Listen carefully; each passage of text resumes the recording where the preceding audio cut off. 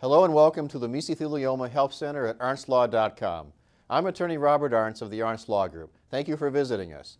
Mesothelioma is an aggressive form of cancer caused by exposure to asbestos. Occupational exposure is the most common type of asbestos exposure. The automotive, manufacturing, construction, and shipbuilding fields, as well as the U.S. Navy, are industries that have placed workers at particularly high risk for exposure to asbestos. Family and friends of exposed workers are also at risk for secondhand asbestos exposure causing mesothelioma, lung cancer, or asbestosis.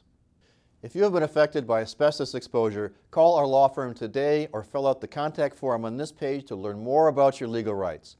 Many companies who manufactured and sold asbestos-containing products knew about the dangers of asbestos but did nothing to warn people of the risks. Mesothelioma is only caused by exposure to asbestos. If you or a loved one have been diagnosed with or died from mesothelioma, you may be eligible for substantial financial compensation.